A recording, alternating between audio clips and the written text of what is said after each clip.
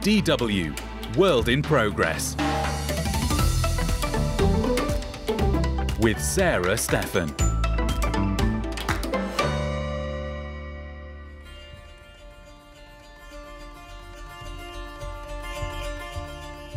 Welcome to the show. I'm your host, Sarah Steffen. 85 years ago, on December 2nd, 1938, 200 Jewish children arrived in Great Britain from Germany. It was the first of many so-called Kindertransport rescue missions. That's German for children's transport. The children were brought out of Nazi Germany to safety. Our headmaster, he decided, or he tried anyway, to bring the whole school to England. If one considers that Kristallnacht was November 1938, in a matter of 2 months, he managed to organize people in England to receive us, also to persuade the parents to let their children go to England. That gentleman there, who you just heard speaking, is one of these children who managed to escape back then. Kurt Marx was put on a train by his parents at the age of 13. Until September 1st, 1939, when Nazi Germany attacked Poland and World War II started, around 10,000 minors were brought to safety that way. But for other children, it was too late. I mean, Pa was always sad when he talked about this, because the last train that he organised of 250 children never left, because that was the day that Hitler marched in, and he always, I think, reflects on what he didn't manage to do rather than what he did manage to do. And then there's the question why the parents were left behind. Many children never saw them again. Many were murdered by the Nazis. Right from the start in the House of Commons, the Home Secretary, Sir Samuel Hoare, said, it's going to create horrible dilemmas for their parents. So there's another question, why not the adults? And of course, the adults in the government mind pose a sort of different type of threat. They're less sort of harder to sell in the public sphere. So the very, very evocative photographs of the children arriving with teddy bears or dolls or whatever at the ports, it's harder to replicate that with an adult male, for example. Reporter Gabi Biesinger went to talk to the former children who were saved by these transports abroad. She hears from the brave people and their families who tried to save as many lives as they could during the Nazi regime. Her in-depth feature is presented by Ben Ressel. The synagogue on London's Hallam Street, housed in an unremarkable brick building, is easy to overlook. But today, over a dozen police officers are waiting outside the place of worship. Suddenly, a police motorcycle rushes forward, followed by a Bentley with the royal standard. King Charles gets out and is led into the synagogue. It's November 9th, 2023. Exactly 85 years ago, on November 9th, 1938, the Nazis launched an anti-Jewish pogrom, setting fire to synagogues and thousands of Jewish shops across Nazi Germany. It became known as the Kristallnacht, or Night of Broken Glass.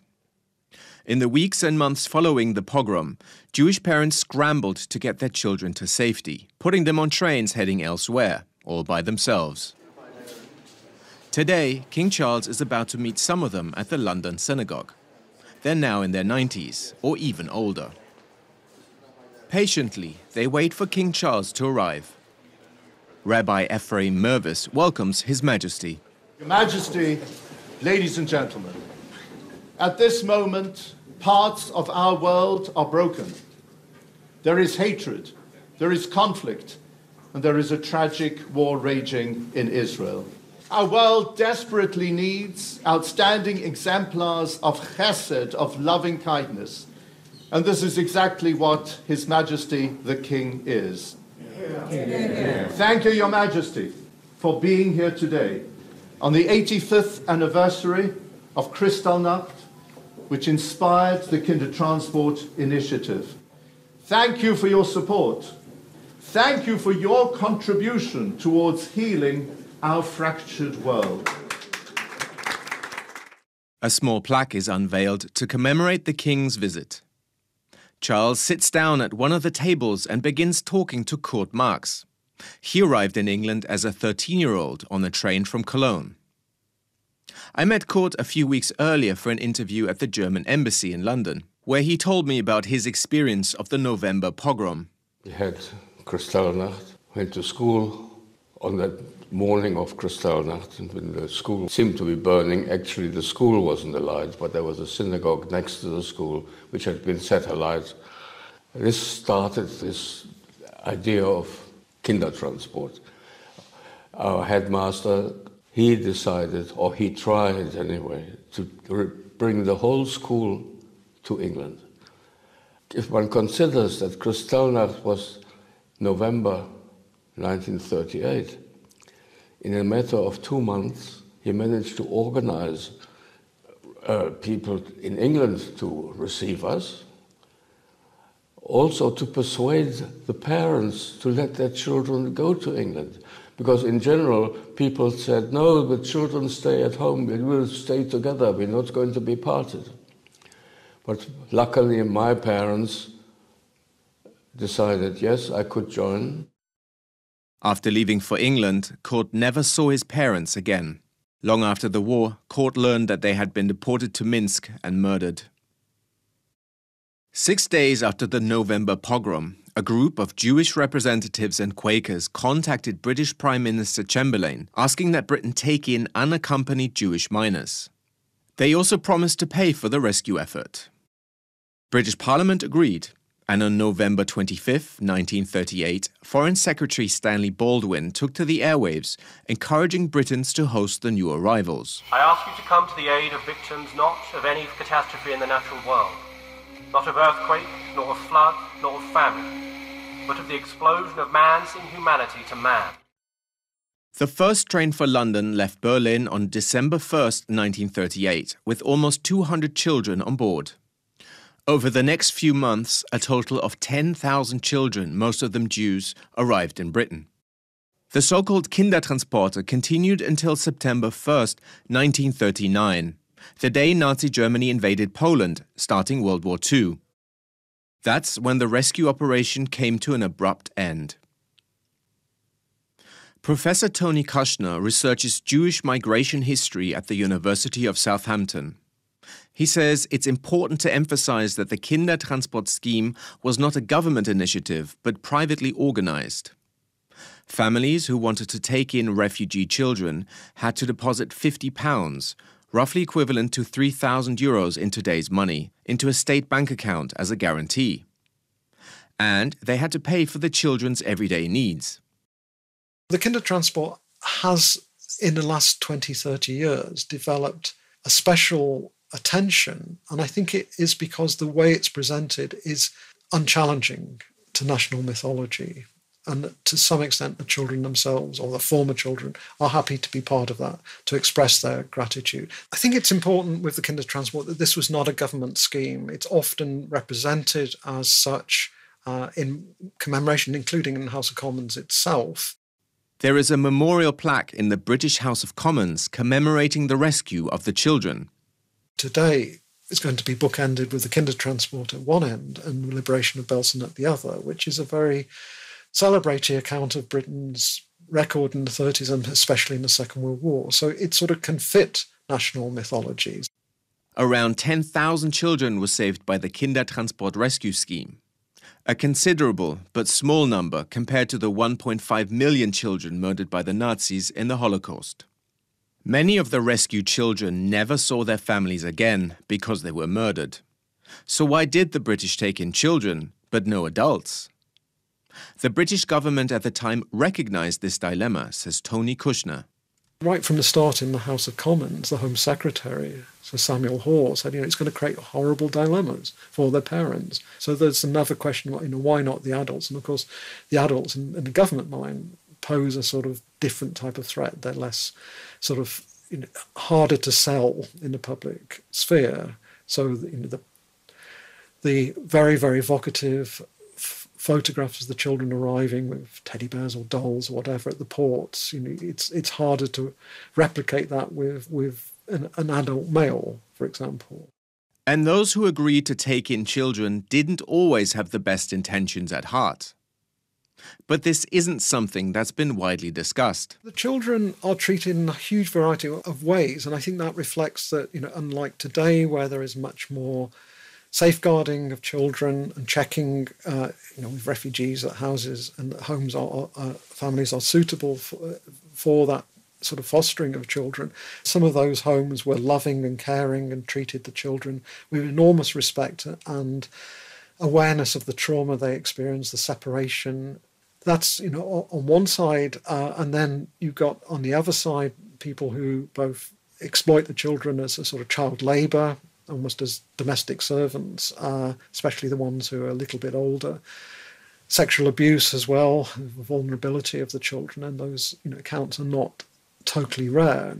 So there was a degree of conversionism as well. And then in the war, some of the older children, particularly but not exclusively the male children who are reaching sort of age 18, around that, are part of the general policy of internment. Building that we're talking in, which is part of the University of Southampton, was for a couple of weeks an internment camp for the refugees in the neighbourhood, including one or two who were child refugees who had turned 18.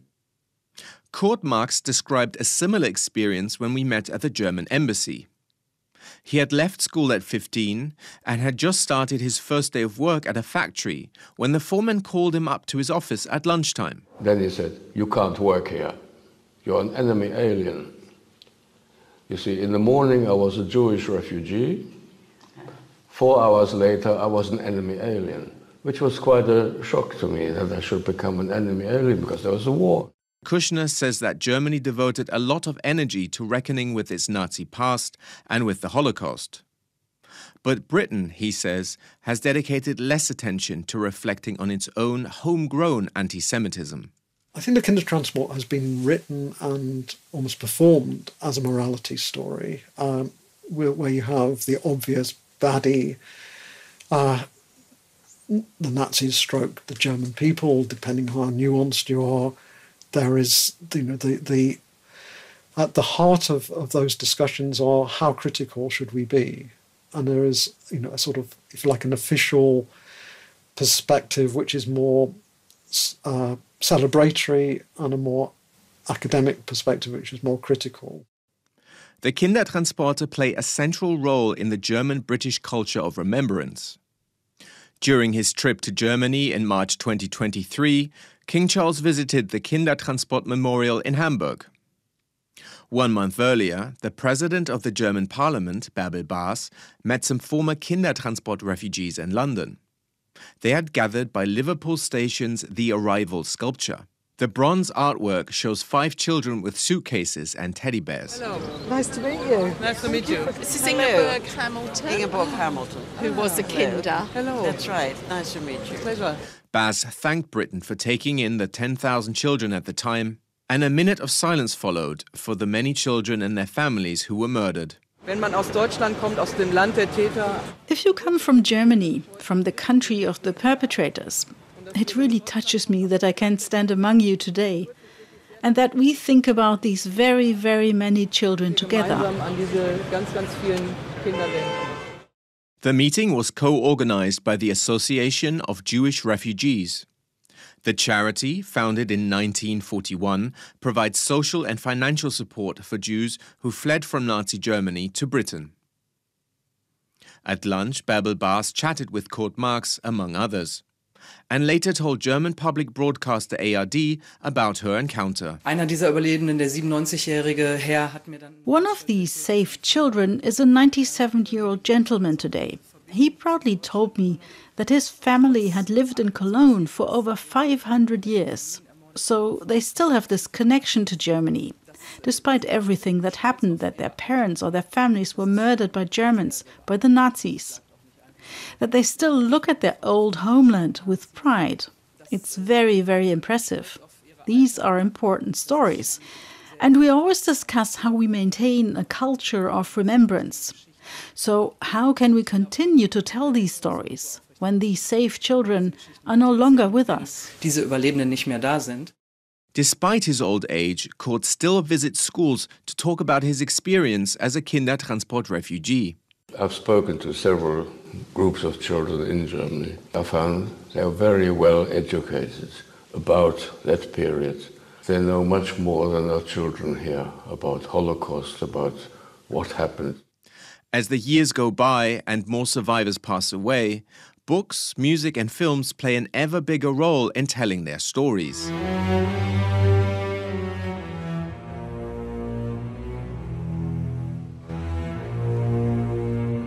It's Aachen. This is Aachen.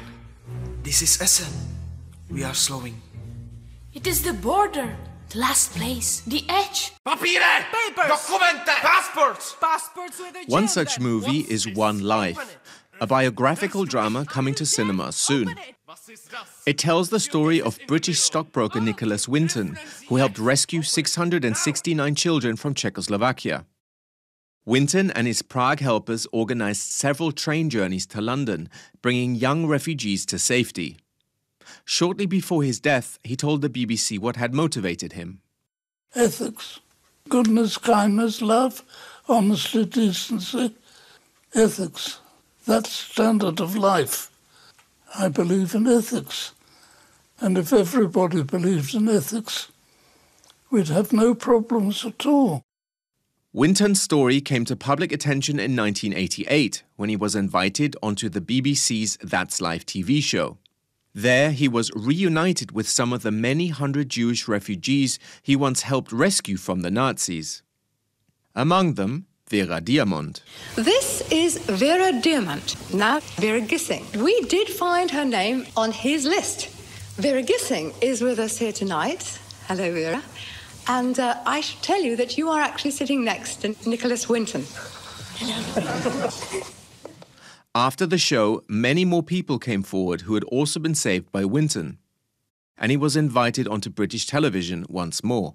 Can I ask, is there anyone in our audience tonight who owes their life to Nicholas Winton? If so, could you stand up, please? The entire audience rose to their feet. On behalf of all of them, thank you very much indeed. In the years that followed, Winton stayed in contact with some of those he'd rescued, as well as their families. He received countless awards and honours, including for his charitable work.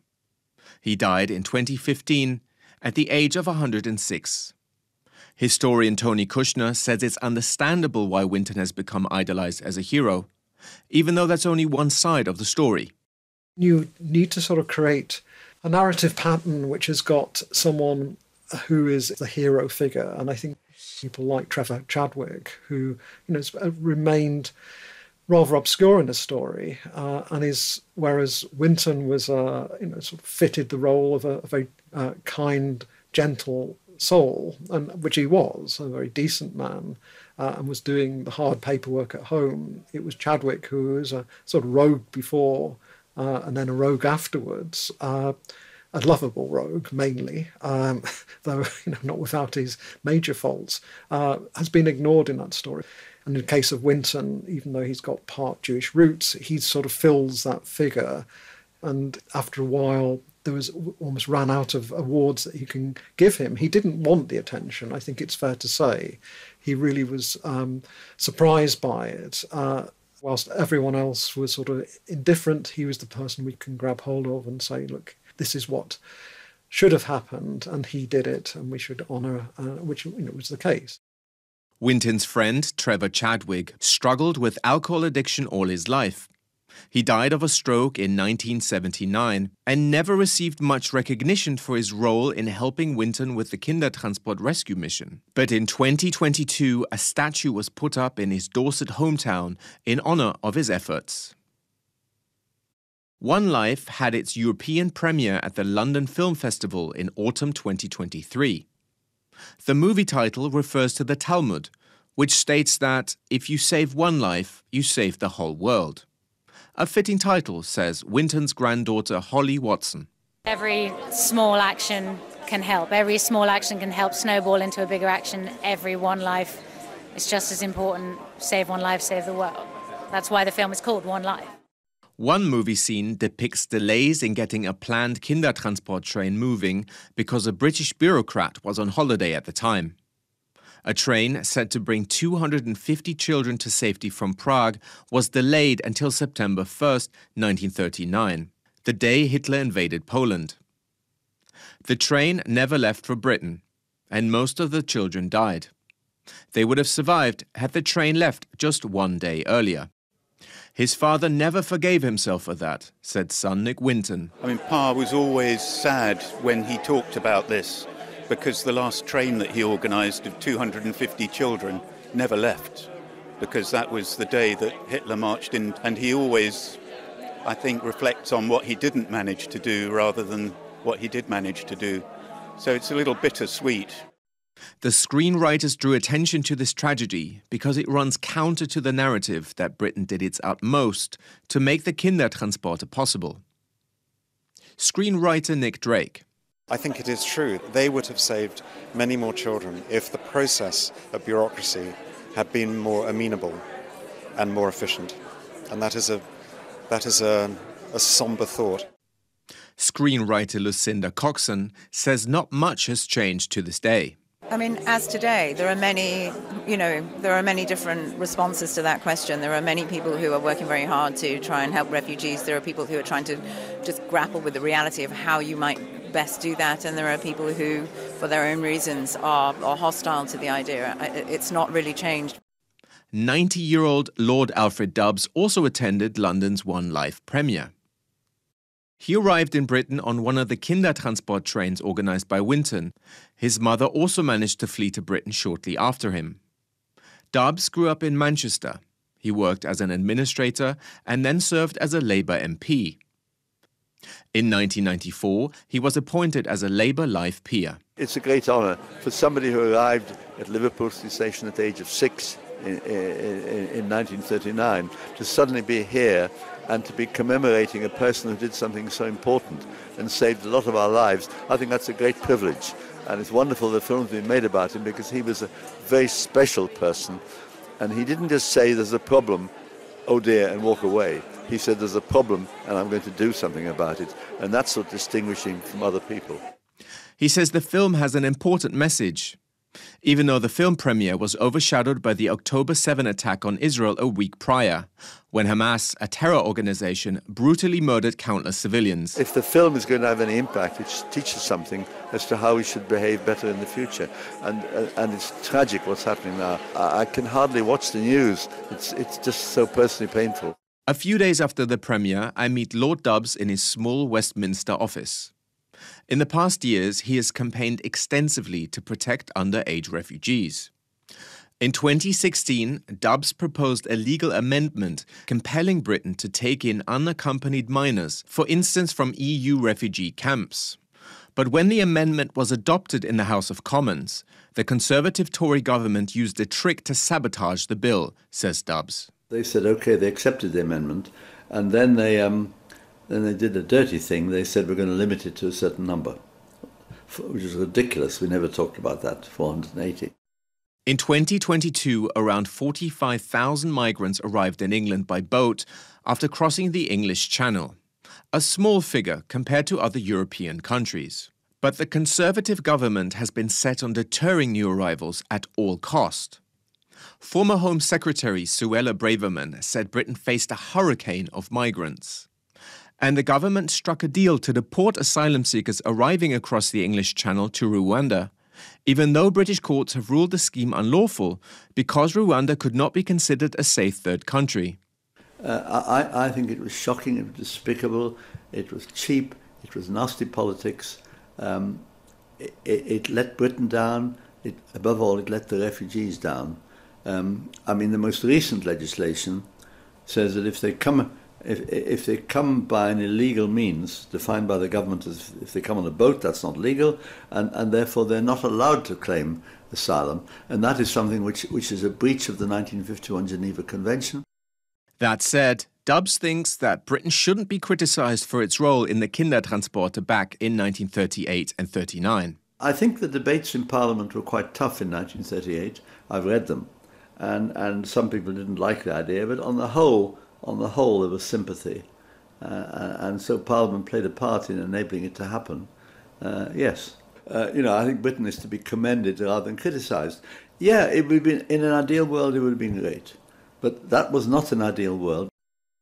In 2015, shortly before his death, Nicholas Winton gave an interview to the BBC expressing his dismay at the state of the world. I think the world's gone absolutely balmy. We've gone through 100 years of the greatest achievement that man's ever made, technically and in many other ways. And look what a mess we're in. Nothing much to be proud of, is there? We've left the place in a more dangerous situation than it's ever been. And his granddaughter Holly Watson is certain that her late grandfather would have been angry with the British government's hardline stance on asylum seekers. Now, we would understand that he thought that it was inadequate, which I think is definitely the case. His work before the Second World War was a far bigger step than we've taken since then. And look how much he's lauded now for the work that he did then, and look at the situation now. If we think that what he did then was such an amazing thing, how does that draw parallels with what's happening now? I think that's pretty clear. Nicholas Winton's granddaughter Holly Watson there, ending that report by Gabi Biesinger, presented by Ben Russell.